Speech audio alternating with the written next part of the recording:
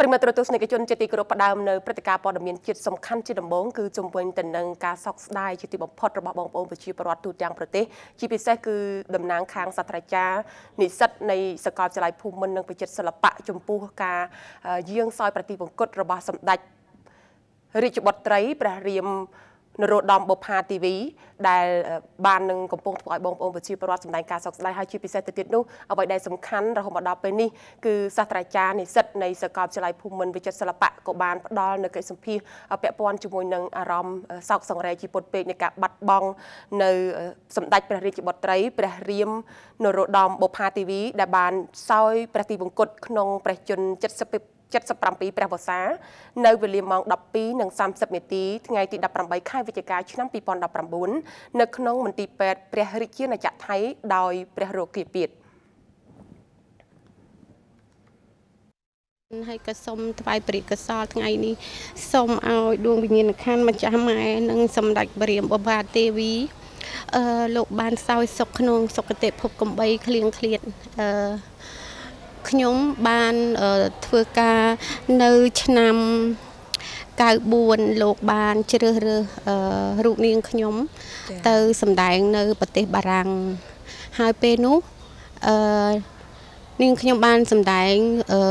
របាំមួយឈ្មោះថារបាំបួងសួងហើយលោកបានមានបន្ទូលហៅ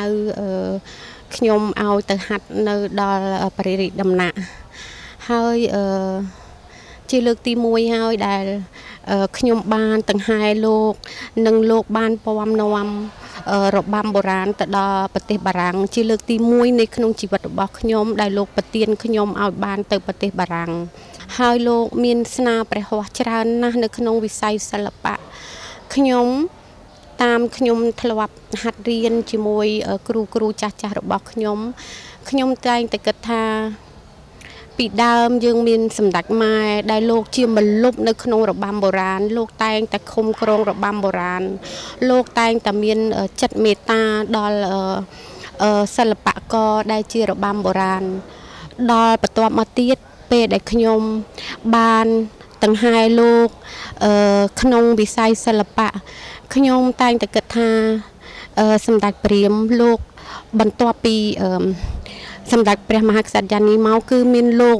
ដែលជាម្លប់ជាអ្នកគ្រប់គ្រងនៅក្នុងរបាំបុរាណនេះតែម្ដងហើយក្នុងនាមខ្ញុំជាស្រះចាចាសិល្បៈក៏មួយរូបនៅក្នុងសាលារចនាផ្នែករបាំក្បាច់បុរាណខ្ញុំក៏សូមអរគុណដល់សម្ដេចនាយកដែលលោកបានជាប្រមុខរាជរដ្ឋាភិបាលលោកបានយកចិត្តទុកដាក់ឲ្យលោកផ្ដល់មហាកិត្តិយសដល់សម្ដេចព្រះរាមដែលលោកបានធ្វើសុគតទៅនេះគឺជាកិត្តិយសខ្ពស់ណាស់ដែលខ្ញុំមិននឹកស្មានសោះក៏សូមឲ្យទេវតាថែរក្សាសម្ដេចនាយកនិងលោកជំទាវគតិព្រឹទ្ធបណ្ឌិតព្រមទាំងក្រុមគ្រួសារមន្ត្រីរាជការទាំងអស់សូមឲ្យលោកបានសុខសប្បាយចាតរៀងទៅប្រិមត្តទស្សនិកជនក្រៅពីសាស្ត្រាចារ្យនៃសាកលវិទ្យាល័យភូមិន្ទវិចិត្រសិល្បៈក្នុងនោះដែរគឺតំណាងនិស្សិតចំនួន2រូបដែលកំពុងតែសិក្សានៅមហាវិទ្យាល័យសិល្បៈរាជសាស្ត្រឆ្នាំទី4បានបង្ហាញនៅអារម្មណ៍សោកស្ដាយតក់ស្លុតជាពន់ពេកចំពោះការសោយព្រះទីបង្គតរបស់សម្ដេចរាជបុត្រីព្រះរាមនរោត្តមបុប្ផាទីវីព្រោះការយាងសោយព្រះទីបង្គតរបស់សម្ដេចរាជបុត្រីព្រះរាមនរោត្តមបុប្ផាទីវីដូចជាការបាត់បង់នៅព្រលឹងរបស់ពួកគាត់ផងដែរខ្ញុំមានអារម្មណ៍ថាសោកស្ដាយក្តុកក្តួលជាខ្លាំងដែលទទួលព័ត៌មានថាទ្រង់បានសោយទីបង្គតនិយាយទៅខ្ញុំធ្លាប់ហាត់ជាមួយគាត់បានប្រហែលដងដែរអញ្ចឹងបងធ្លាប់រាំធ្លាប់លោកចាប់ប៉ះពាល់ខ្លះដែរដល់ពេលទទួលដំណឹងអញ្ចឹងមានអារម្មណ៍ថាសោកស្ដាយទ្រង់ដូចមានអារម្មណ៍ថាដូចបាត់ធ្លាប់ជាសិស្សម្នាក់នៅក្នុងហ្នឹងដូចបាត់ព្រលឹងក្នុងខ្លួនមួយចា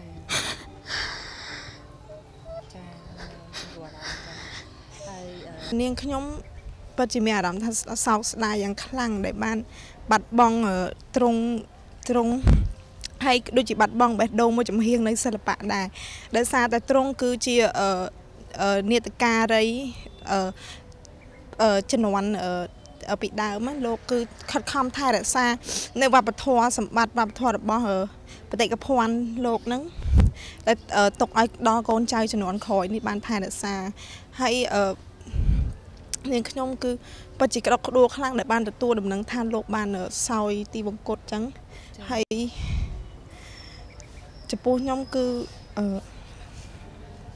ពិបាកបងនិយាយហើយខ្ញុំធ្លាប់មានអនុស្សាវរីយ៍ជាមួយលោកនៅពេលដែលខ្ញុំមាននៅទូចអាយុ10ឆ្នាំលោកបានមកហើកូនសិស្សថាកូនទៅរំនៅថ្វាយលោកតូតចាថ្វាយលោកតូតហើយខ្ញុំពេលហ្នឹងនៅថ្នាក់ដូចជាទី6នៅទូចដែរចាដើម្បីខាត់រៀនហាត់រំសម្ដែងថ្វាយបង្គោលណាលោកនៅផ្សារចតុមុខចាប្រិមត្តទស្សនិកជននេះខ្ញុំសូមបញ្ជាក់ជូនដែរថាសម្ដេចរាជបុត្រីព្រះរាមនរោត្តមបុប្ផាទេវីព្រះអង្គប្រសូតនៅថ្ងៃទី8ខែមករាឆ្នាំ1943នៅរាជធានីភ្នំពេញទ្រង់ជាព្រះរាជបុត្រីច្បងនៃព្រះករុណាព្រះបាទសម្ដេចព្រះនរោត្តមសីហនុព្រះមហាវីរក្សត្រព្រះវររាជបិតាឯករាជ្យបូរណភាពដែនដីនិងឯកភាពជាតិខ្មែរព្រះបរមរតនកោដ្ឋជាទីគោរពសក្ការៈដ៏ខ្ពង់ខ្ពស់បំផុតនិងអ្នកមនាងផាត់កញ្ញុលនាដការីនៃរបាំព្រះរាជទ្រព្យ